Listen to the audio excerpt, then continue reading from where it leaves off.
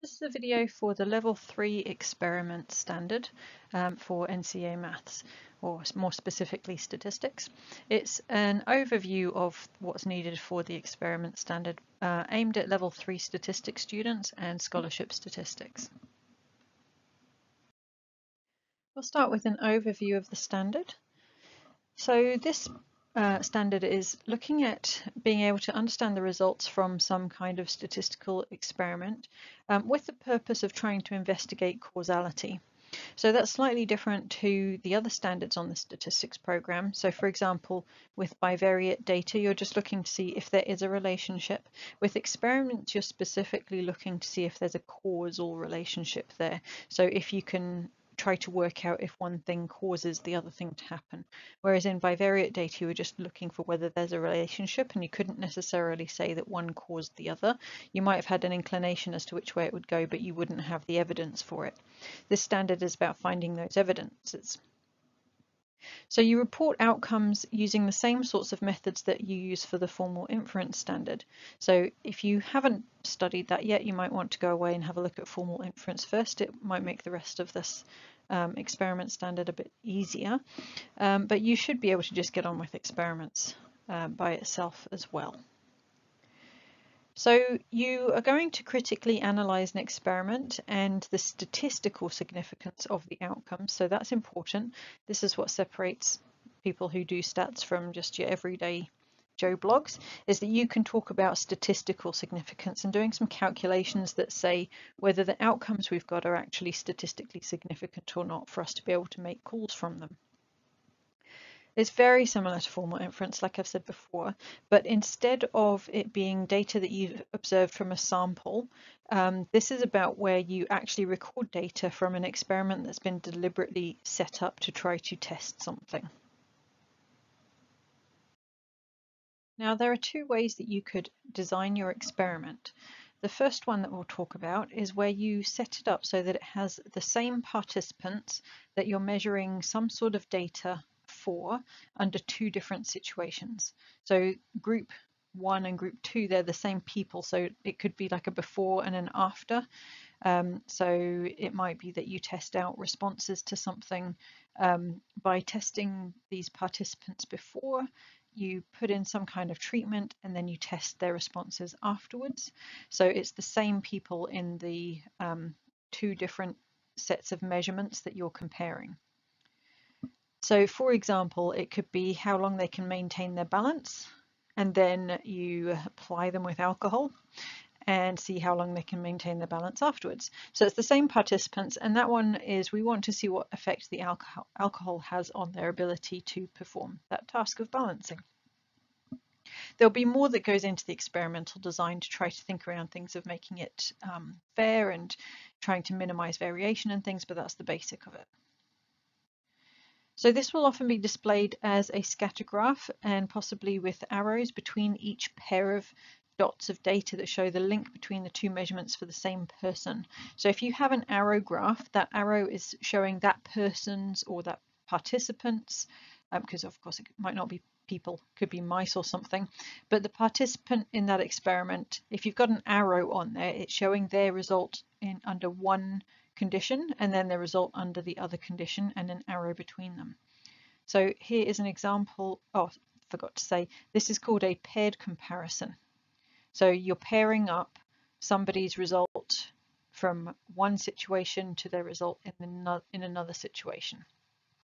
And it looks something like this. So this is some data from year 12s who ran an experiment where they were trying to work out if a calming video had an effect on reducing heart rate. So they tested out their heart rate in beats per minute before they watched the video, then they watched this calming video, and they measured the heart rate afterwards in beats per minute. So each of those arrows is one person's pair of results. So it's their heart rate before at the top and the heart rate after at the bottom, and the arrow tells you which way it went, whether their heart rate went up or down. The second way you could set up your design for an experiment and this is often done in things like drug trials and stuff like that, is to have two different groups of participants. So they are two completely different people, or mice or rats or guinea pigs, or whatever it is that you're doing your experiment on, and some kind of data measure that you're going to do on these two different groups under the two different situations to compare the outcomes. So this is often referred to as having a control group and then a group that receives the intervention. And you study what happens to the control group and you study what happens to the group that's receiving some kind of treatment, and you see what the difference is. So for example, we could apply this to people suffering from the flu. And we might have a control group of the people that don't receive any treatment for the flu. So we would expect there to be some kind of improvement. Maybe they're measuring something like white blood cell count in the flu sufferers and seeing if it improves or something like that. And so then the other group would be the flu sufferers that are being given some kind of trial flu medication to see if it can help them recover from flu faster. Right, so a few pointers about your general experiment design is that participants must be assigned to each group randomly so that you can reduce any possible bias. So this is called randomization. So you randomly allocate them to be in the control group or the treatment group, the group that's going to actually have something happen to them. That's if you're doing a control and alternative experiment design. If you're doing a paired experiment and you're testing out two different situations for the same participants, you can also randomize which one they do first. So say, for example, you want the same participants to test their memory against reading something that's in color and their memory against reading something in black and white. So you would randomize that so that half of your participants do the black first, and then so the black and white first, and then the color, and the other half will do the color test first and then tested via black and white. So you randomize the order of things so that the order can't play a part in making them better or not. You might also carry out repeated measurements. So this would be referred to as replication, so that you can try to understand anything about the variability in your response rates. So with the memory one, you might get them to do that memory test on 3 different paragraphs of text that they need to try and memorize, or 3 sets of numbers that they're trying to remember the order of, whatever it is that you're setting up. Instead of just doing it once, you would do it a handful of times for each participant to get more reliable results. There's 2 types of blinding in experiments, and by that we mean that the people don't know, or the participants don't know what's going on really, for them to try to minimize things like the placebo effect, which we'll talk about in a second. So it's common to have a single blind experiment, and that means that the person participating in the experiment doesn't know which group they're in.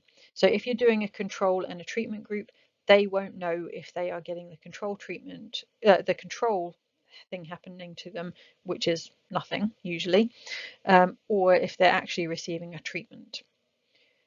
They might not actually even know the purpose of the experiment.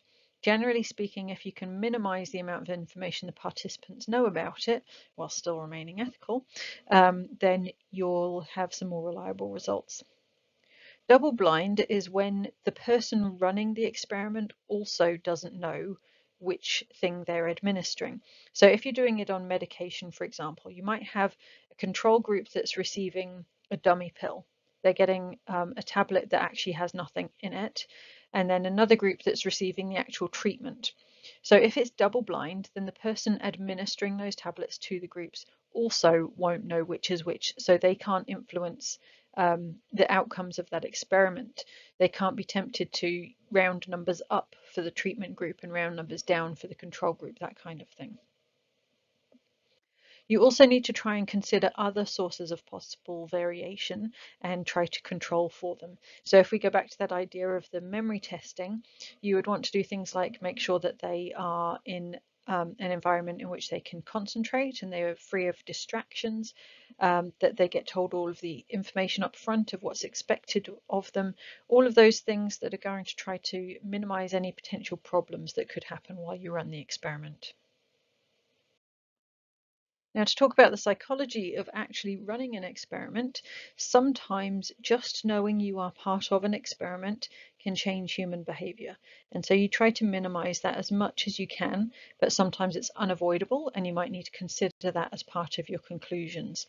So if you're testing for whether memory is improved by whatever treatment you're introducing, if those participants know that their memory is being tested, then they might actually behave better, concentrate better, and perform in an unusual way. And so you'd need to try to counter for that and understand it in your discussion.